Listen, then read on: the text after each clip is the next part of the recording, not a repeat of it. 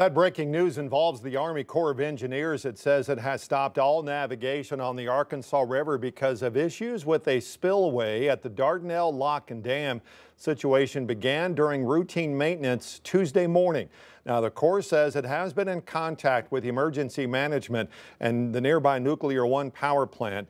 Navigation from upstream is not expected to resume until repairs are completely made. That includes any traffic going down the river from Fort Smith Van Buren.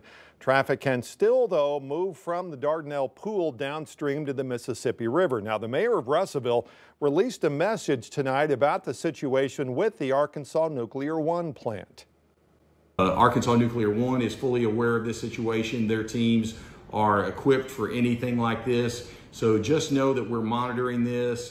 This was not your normal Thursday afternoon update. There is not a situation to worry about. Like I say, the Corps of Engineers is working on this and we will keep you up to date.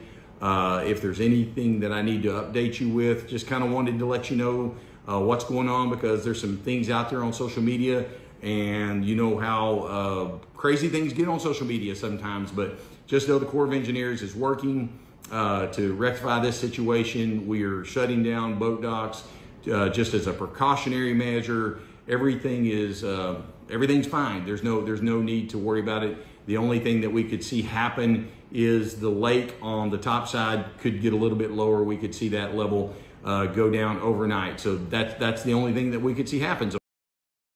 Corps has not provided any timeline for how long repairs could take. Engineers say they believe the gate may be stuck because of friction, because of heat expansion, or mechanical binding. We'll, of course, follow this story and bring you updates throughout the night on Channel 5 and on 5 News Plus.